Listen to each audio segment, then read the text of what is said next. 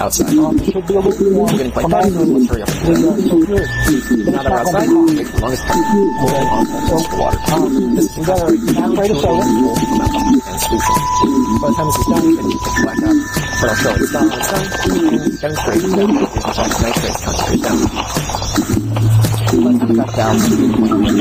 Enough, it will dark out. So I just bring it back inside, and we'll finish pouring it down the next day. So we are the next day, and we are about 50 milliliters, and it's fairly liquid on the inside. Now let's demonstrate that we didn't waste time, and we actually have that here. So you just take it out, and you down in there. For this amount, I go ahead and I add 100 millibars. That's that hot liquid by Like I said, this is not measured because I'm not really that good at it, but this is what works for me. And this is a lot of stuff. This is not that affects the board. The amount of water. Stop. You don't want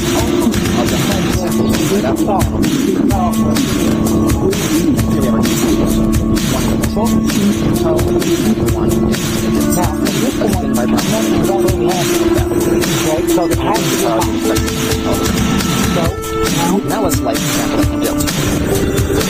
We're going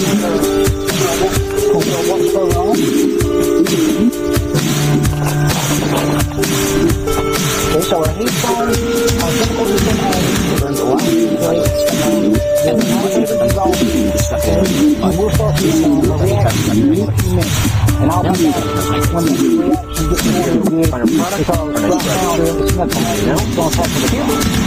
Transfer over to a round glass flask. We'll open in that stage. This is going to be quite boring to get out. Don't want to add any water back to the next stage. So I'll jump to one end to transfer it over, and then we'll put it outside. Here's our material all crushed up and out of the beaker. Let's transfer it over to the round bottom.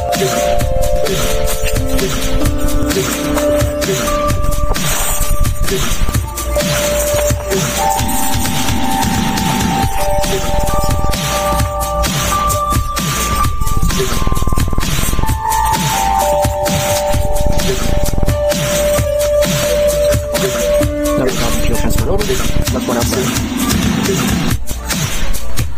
Another outside is always basic distillation. This is the basic distillation setup. It has the beaker, which will be here, with the material. Will be on the contract, here with sulfuric acid. So sulfuric acid will react with this nitrate sound that produces the sulfur form and producing nitric acid in the form of a gas, which will then flow down the tube, get condensed into nitrogen, and then collect in the collector vessel at the bottom.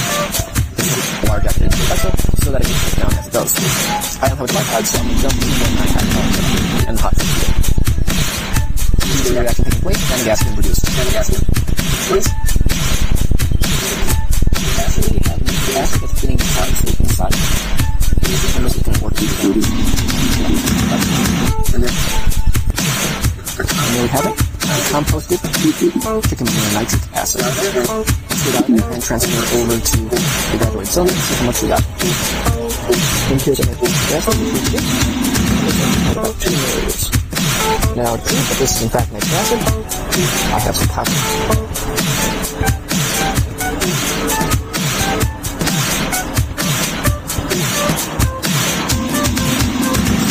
Your world.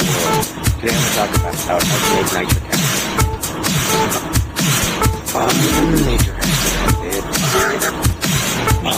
Nature acid. Just use your mind.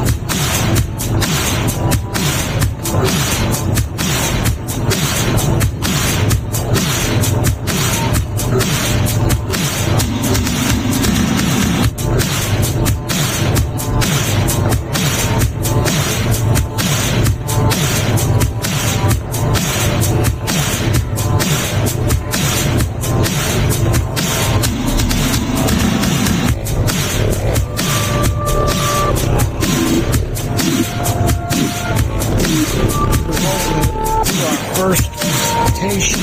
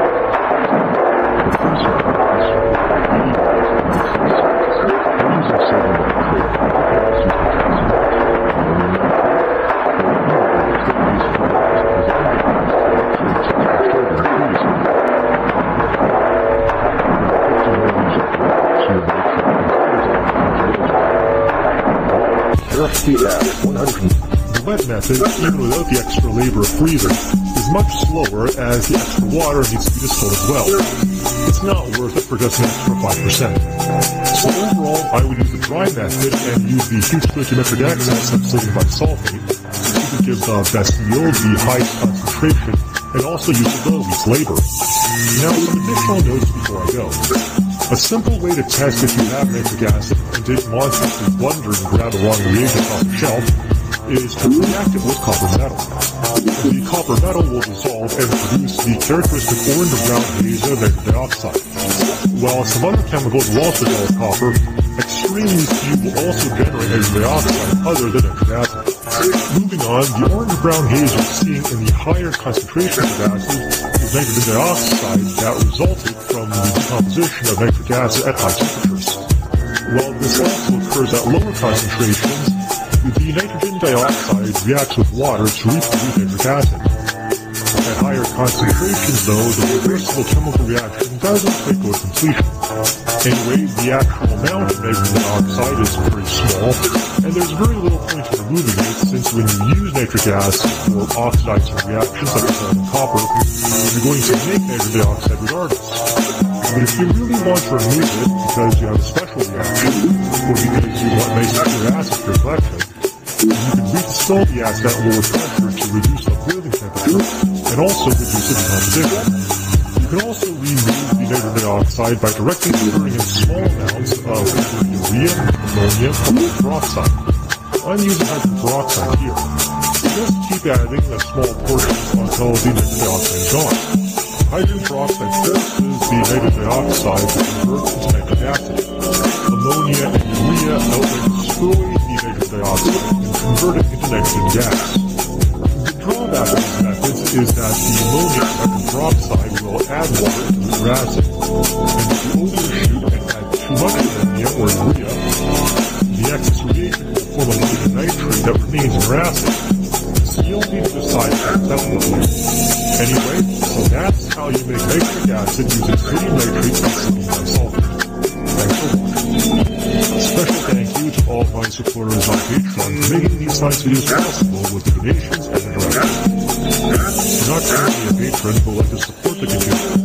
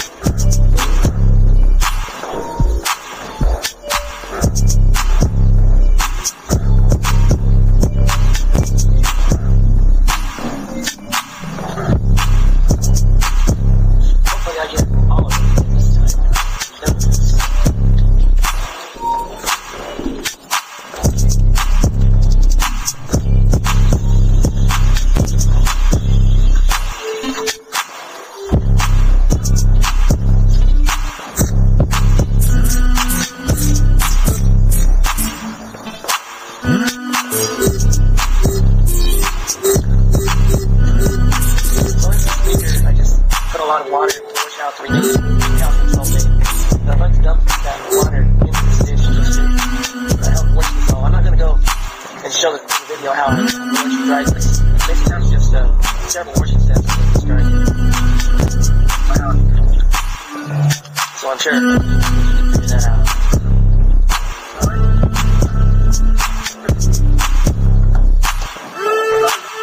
Here's all the aspirin that I'm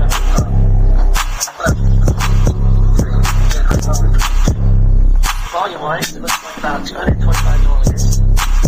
So, it looks pretty clean, but now that I got this dish, I think I'll filter it one more time to a good high-quality aspirin filter, just to get it as clean as I can. So this is the beautiful funnel that I use. Let me show that to you. Let's clean the nice hole on the bottom. Yeah, we're going to use this grade 3 filter paper. I don't know exactly what grade 2 means, it's just better than grade 2. Filtering small particles. I'm going to moisten the paper a little bit so it goes right down there. Now,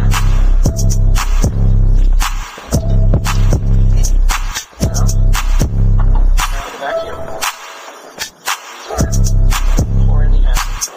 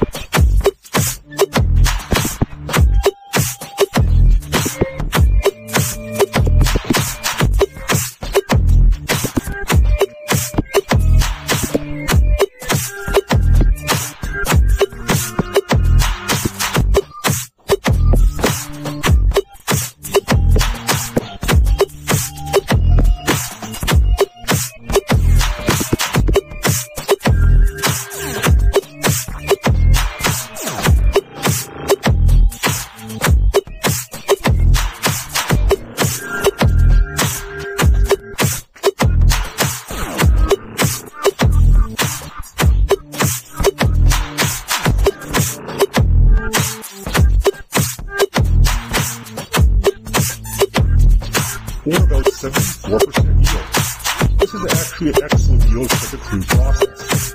This makes oxalic acid a viable alternative to sulfuric acid and sodium oxalate acids when making nitric acid. Oxalic acid is much less restricted, and I find this filtering process much easier to handle and clean than calcium sulfate nitrates when using sulfuric acid. Anyone that has made nitric acid with calcium sulfate byproducts can attest it's absolutely awful to filter deal with. Many amateurs go to the trouble and expense of converting calcium nitrate into sodium or potassium nitrates just so they don't have to deal with calcium sulfate. This oxalic acid process lets us skip that. I'll personally still use sulfate-based methods for my nitric acid just because of cost, as I can get large quantities of sodium bisulfate. If you can get large quantities of oxalic acid, then this oxalate-based process might be a better option than nitric acid, as calcium nitrate is also easy.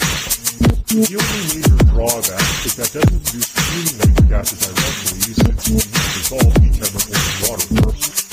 But I've already shown how to upgrade nitric acid to azeotropic and clean nitric acid in a previous video. Insert in the description. Now, some may be asking if using excess oxalic acid would be an ideal. Maybe oxalic acid is the cheap reason for you, and calcium nitrate is the expensive one. So I gave it a try and used 300 grams of calcium ammonium nitrate along with 300 grams of oxalic acid. I went through the same process of closing it down and distilling it, but I noticed the solution produced me a lot of nitric dioxide gas as distilled, a lot more than when calcium nitrate was used next. What's happening was the active oxalic acid was reacting with the nitric acid high temperatures and decomposing it. I found the yield to be 67%, and this is already after I accounted for the ammonium nitrate. So the process is likely just as effective as the excess calcium nitrate, but the decomposing oxalic acid reduces the yield slightly. So the best results may be using exactly stoichiometric quantities in units or a slight excess of calcium nitrate to get the most nitric acid for lowest cost. Anyway, that was how we make nitric acid from calcium nitrate to oxalic acid, a surprisingly effective alternative to sulfuric acid. Thanks for watching. Special thank you to all my supporters on Patreon. Thank you.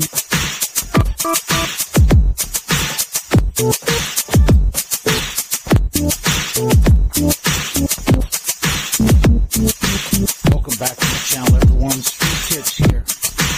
What I've got here is a collection of stuff that Mr. Sreetips has been hunting for the last couple of weeks. And we're going to do a line on the gold that's in this material.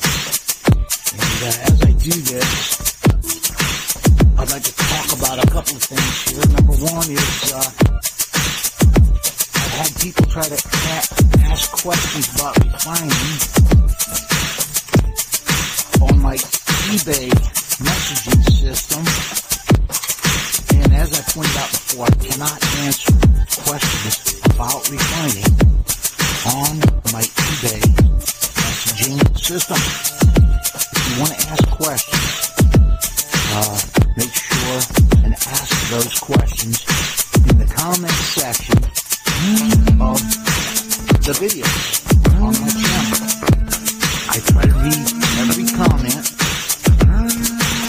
and answer every question that is presented in the comment section of the video. I cannot answer questions that folks ask on the eBay site because eBay does not allow me to do that kind of stuff on their system.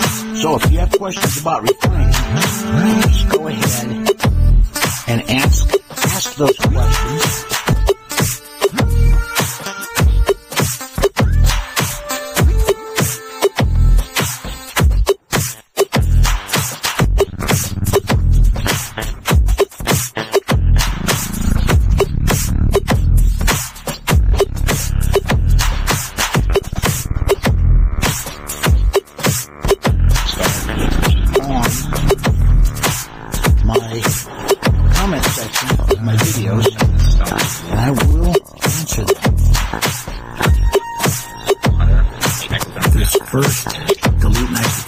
oil is complete. That blue liquid is going to be full.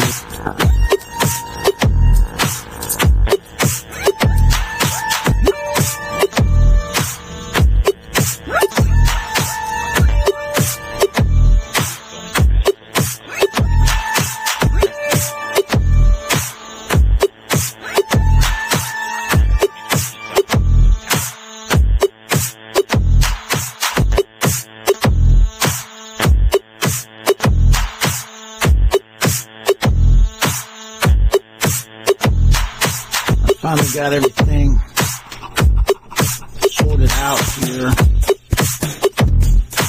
so we can figure out exactly what it is that we have.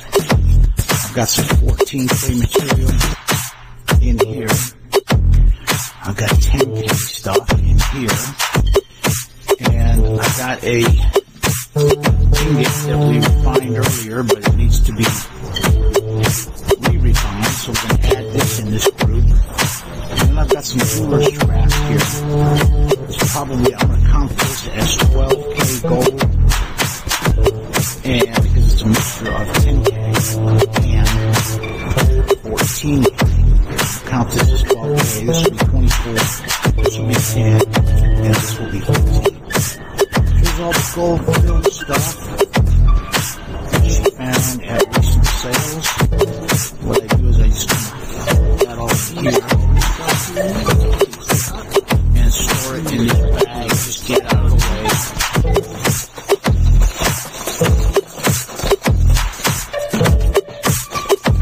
Here's the silver pieces that she's found. And what we'll do is we'll use some of this silver now to import our gold. What we need to do is import this gold, this silver, by adding silver.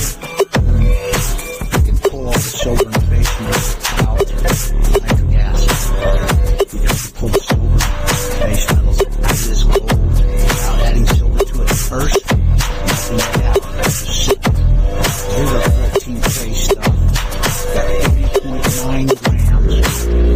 14K here on the scale. Here's our 10K stuff. And we've got 8 grams of 10K. Here's our 12K stuff in this bag. Combination of 10 and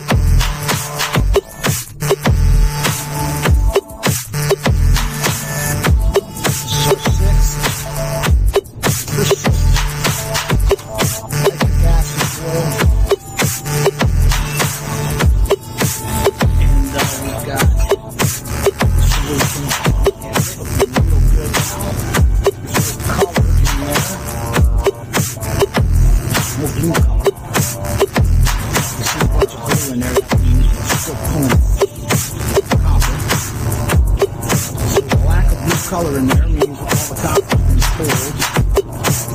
We've got all the copper out of there. So this includes silver's been pulled out.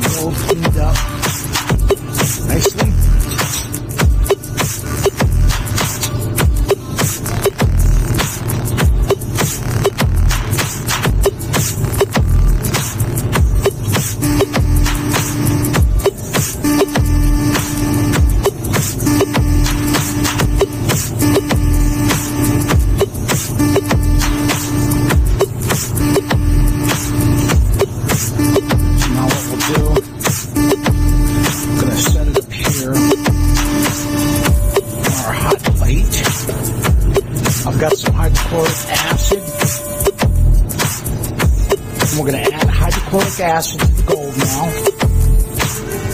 and then I've got some sulfuric acid and nitric acid.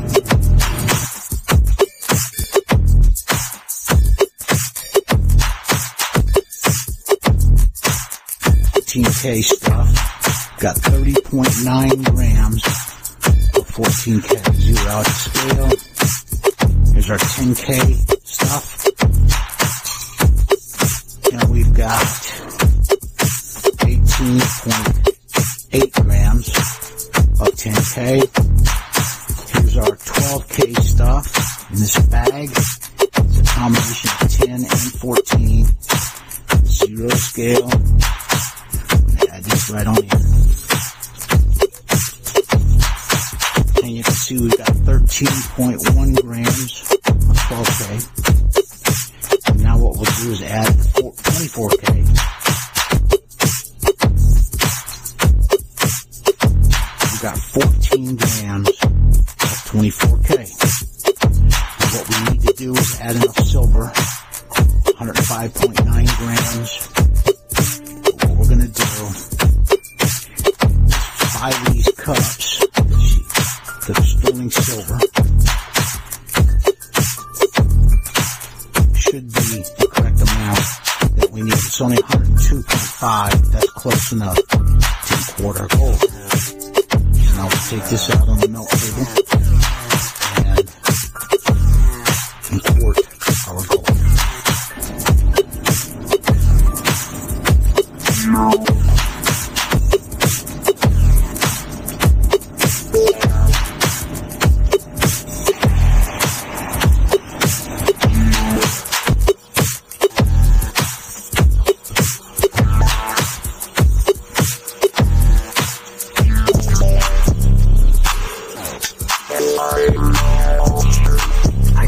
What you're thinking? Why is he adding sterling silver to the gold? He's just going to take it right back out later on. And this is a refining technique called importation, where we're creating an alloy that is 25% pure gold and 75% silver and base metals. 1/4 gold, 3/4 silver and base metals. Then and only then the next step will be effective, because the nitric acid will be able to penetrate to the very core of each piece, and then we can pull the silver and base metals out.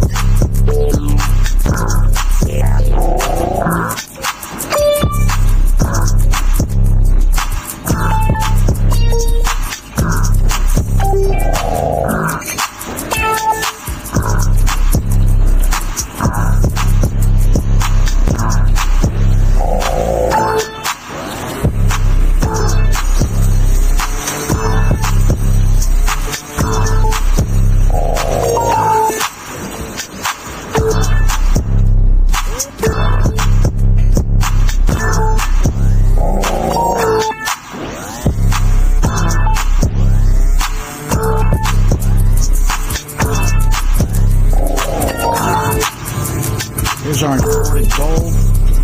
Now that we've lowered the gold content down to around 25% or 60 in here, now we can use dilute natural gas to pull all the silver and the base metals out of here.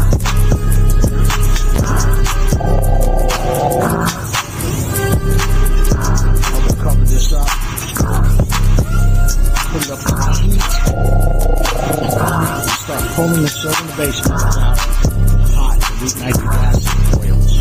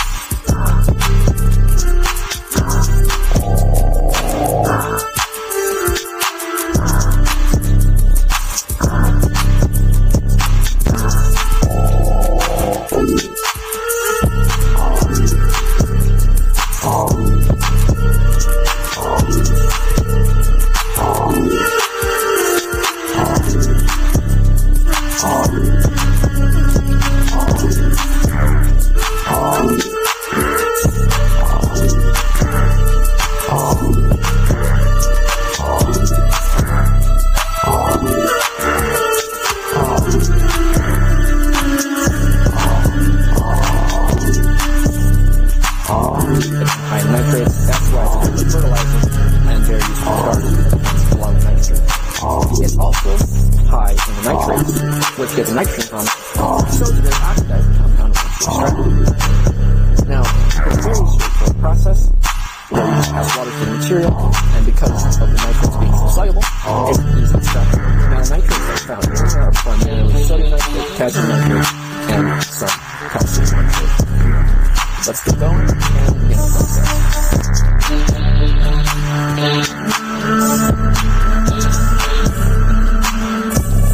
This is a quite straightforward process. As I said before, nitrate is highly soluble. So, it's water. Water. They're soluble, so they're going in the water. When it first goes nitrate in the water, and while the water is being hot, we're going to prepare the nitrate funnel as well. We're going to just use a regular piece of paper towel and pour it down into the funnel.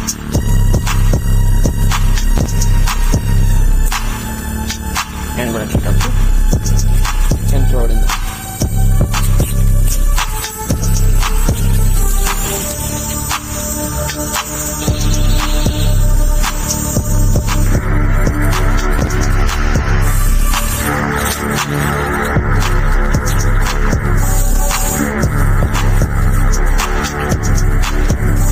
Process begins. And then we have a charge of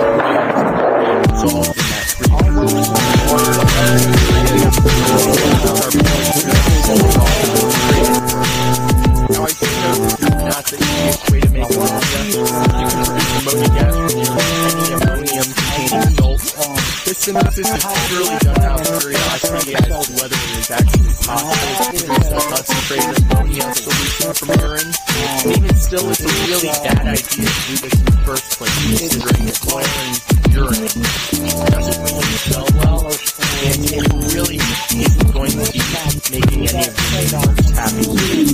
I think even saying that is enough said, but I'll go one step further. This reaction made me gag on numerous occasions due to the fact that concentrated needs to take a heck of a lot more regular. So do not try this unless you want your clothes and everything around your lab to smell like concentrated urine for days. So to start out with a 1 liter beaker filled most of the way up with urine and throw in a stir bar, that stir bar is going to allow us to break down the bubbles that form as the tea starts boiling, and that really becomes a problem later on when the tea really thickens, because the boiling results in the formation of the tea foam, and tea foam doesn't go away that easily. You really have to break it down with the different stir bars and stir. You start boiling the food down, and when it gets to around 200 to 300 milliliters, it really starts to thicken up. You see a lot more foaming. This is awesome when you see the taste of what I call the minerals that settle on the bottom of the beaker. At this point, I let the taste settle and hand off the black liquor that is our solution. This concentrated tea goes into a separate beaker, and you repeat the process in a large beaker again and again until we concentrate all of our tea in a very thick black mass of concentrated urine. At this point, I further concentrated the concentrated urine by pouring it back into the larger beaker twice as much.